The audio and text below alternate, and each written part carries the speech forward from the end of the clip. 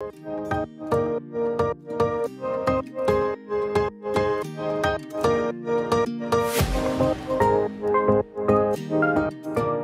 my beautiful friends. It's Amanda here, and today we're going to recreate a makeup look from my 90s style inspo Pinterest board. The makeup look that I'm recreating today is this super simple, very, very neutral look on Neve Campbell, and I had pinned this because I really love this soft, smoky eye, but it's very soft and it's this neutral brown shade that I just think is really flattering. Everything worked out perfectly. The stars aligned because lo and behold, MAC sent me this PR package. I have not received PR from MAC in literally years. So this arrived. I was surprised, pleasantly surprised, that the shades seem perfect for this makeup look that I had just pinned literally a day or two before this MAC box arrived. So I want to explore this MAC trend box and try to use the products inside that I just showed you to recreate the cute little, very, very neutral makeup look.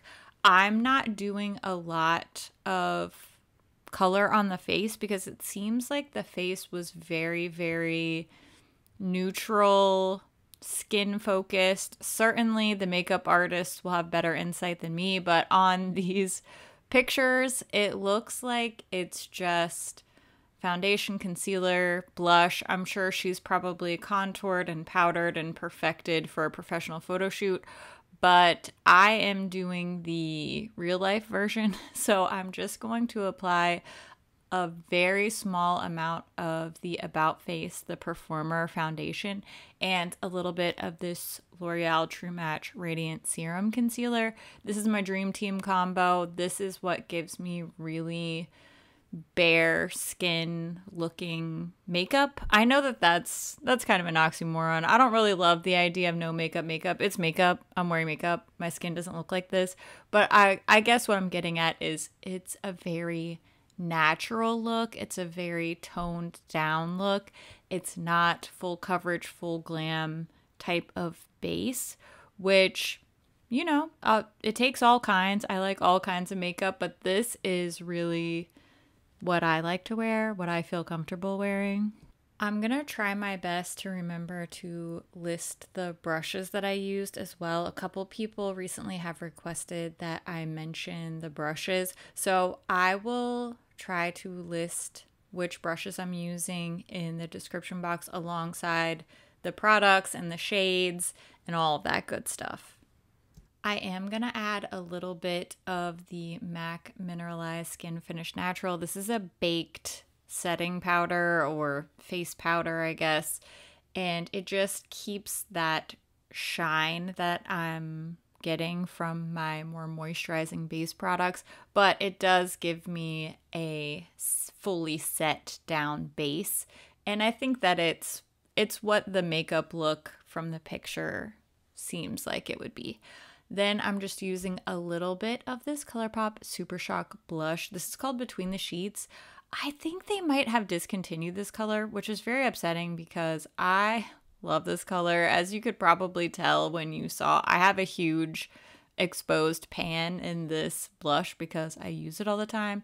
But I think to recreate the vibes of this look, I need to go really toned down on the face makeup and put a lot of my focus towards the eyes. So I'm just doing a little bit of Glossier Boy Brow to set and tint my brows, but I'm not going to do much to fill them in, reshape, or anything like that. We're keeping the natural brow look as usual.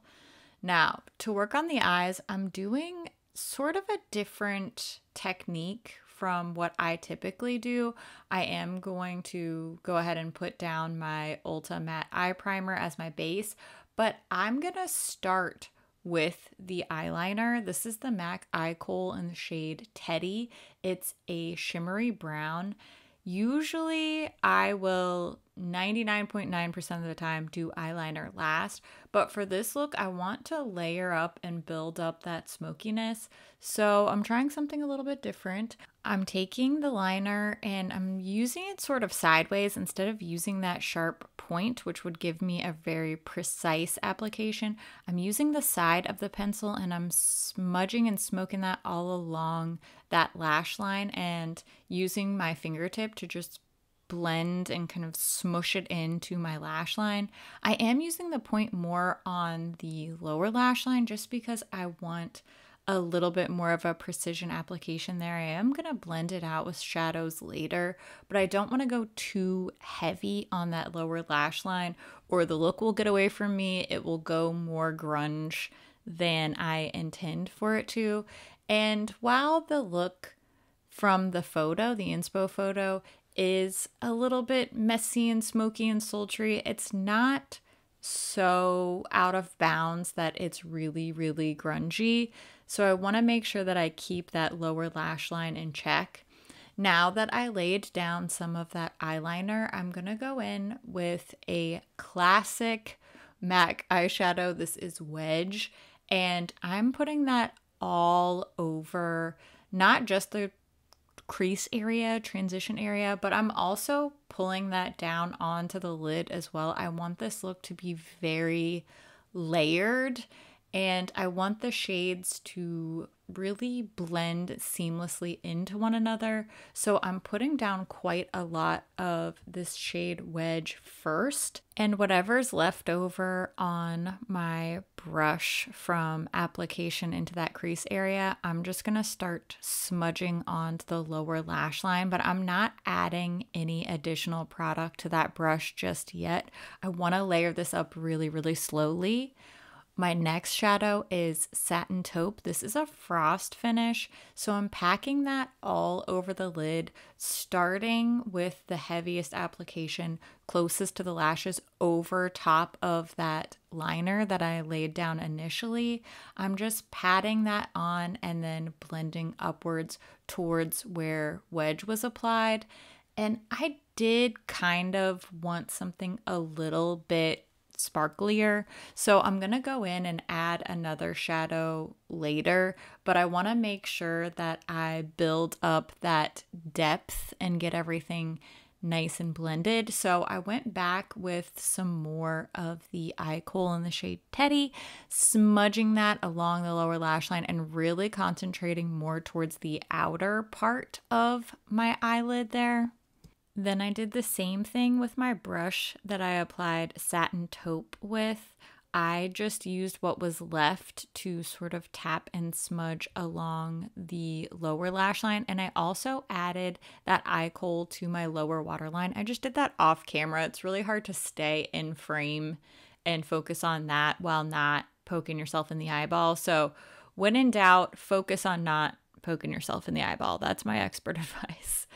Now I'm going to add some of that sparkle like I mentioned earlier. This is the Super Shock shadow from ColourPop in the shade Cosmic Charge, and this has that silvery, taupey, very, very 90s vibe. And I just needed some more shine. I think based on the photo, it's really hard to tell. The photo's grainy. It's obviously old. It's not super close up. It's not high def. But I think based on the photo that Neve Campbell's wearing a little bit of shine and shimmer on the lid. So I wanted to add that. And now I'm just going back, blending out, smoking out a little bit more. And I think that these lip colors from the MAC Trend Box are almost perfect shade-wise based on the photo. I probably would have chosen something a little bit more neutral and grayish, whereas MAC's Powder Kiss in the shade Teddy 2.0 is a little bit more pinky. The photo of Neve looks like her lip color is a little bit more towards that beige nude and not so much the pinky nude. But, you know, I was kind of already all in on this box and I haven't tried either one of these lip products. So I thought, why not? Let's just go for it. I will say This Powder Kiss lipstick is fine. It's definitely that super matte look that I associate a lot with more 90s makeup. But this plumping gloss, this is one of those squirt plumping glosses. I super don't like it. It was very, very stingy and tingly. It's just not something that I personally enjoy. So I will not be carrying on the MAC plumping gloss, but I'm really happy with how this look came out overall. I know it's not an exact dead-on match to my inspo photos, but I think it looks pretty good. It definitely has the same vibe. It has a similar sensibility, I guess. Not an exact recreation, but definitely inspired by, and it got me to try out some new techniques. I got to play with some new to my collection makeup, and I just branched out a little bit into something new. I've never done this recreating something from my Pinterest before, so I think this is a great concept for a series. Let me know how you liked it. If you are interested in seeing more videos like this, let me know what your Pinterest board inspiration looks like. And as always, thank you so much for watching. I really appreciate you being here, and I will see you soon in my next video. I love your face. Okay, bye.